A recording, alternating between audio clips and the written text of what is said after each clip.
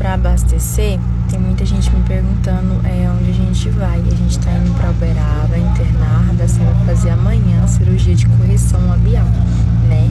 Pra quem não sabe, foi um milagre, né? Os médicos falavam que ela nunca ia fazer essa correção labial, mas Deus criou um caminho, Deus prometeu que ia, né, que ia ser possível, que ia dar tudo certo.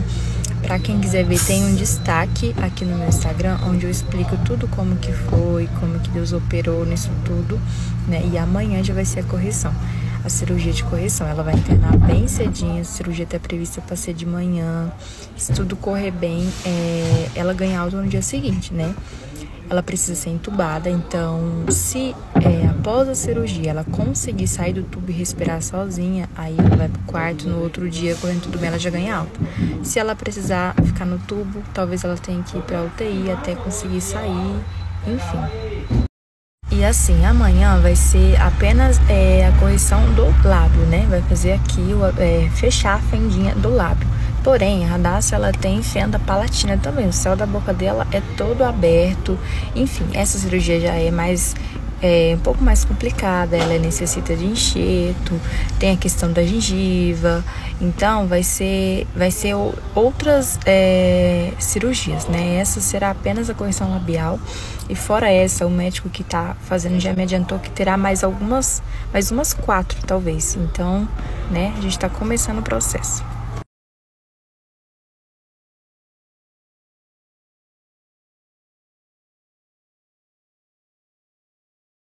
Acabei de deixar a Hadassa no bloco cirúrgico, já estavam dando anestesia quando eu saí, já deu início no caso.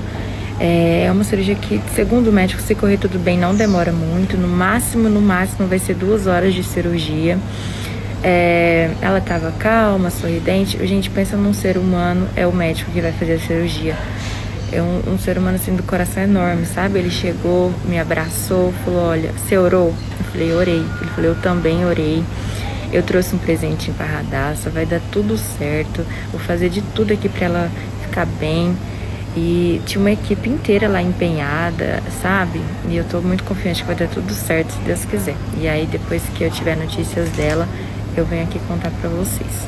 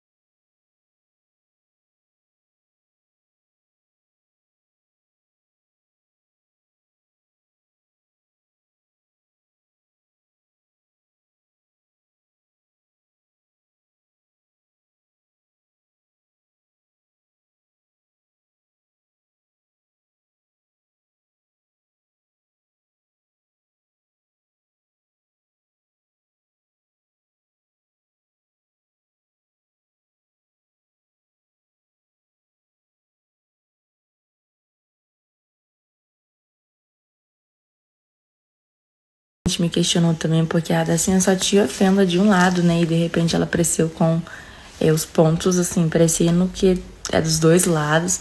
Mas o que acontece? Ela tinha fenda só de um mesmo, porém, ela tinha tipo uma cicatriz do outro lado que, né, ali também quis ser uma fenda, vamos falar assim. Só que não aconteceu, ficou só a cicatriz.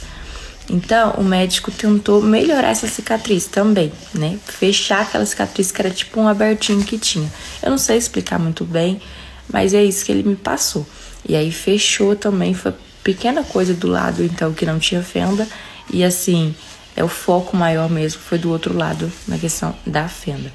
Aproveitou a anestesia, tirou o dedinho da mãozinha, que ela tinha um dedinho a mais. E isso, aí agora ela tem que pegar uma certa idade, acho que quase 2 anos, pra operar o céuzinho da boca, o palato, que vai ser com o mesmo médico, a gente tem que esperar um tempo aí.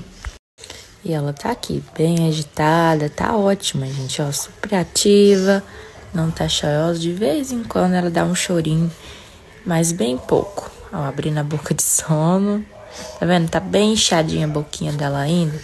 Mas é normal, né? Pode acontecer de ficar um pouquinho roxo, né? Esse inchado vai demorar um tempo ainda pra desinchar. Mas tudo dentro do esperado, né? Todo mundo questionou hoje, os médicos, sobre a cicatrização, que parece estar muito boa. No segundo dia já tá, assim, uma cicatrização aparentemente muito boa. Que soneira, hein, Hadassa? Tem hora que eu vejo que ela fica mexendo bastante a boquinha, como se ela estivesse estranhando, né? Conhecendo a nova boquinha dela, que eu acredito que dá uma diferença enorme pra ela. Ela tá sentindo toda essa diferença. Mas fora isso, gente, ela tá muito bem. Graças a Deus, tá recuperando rápido.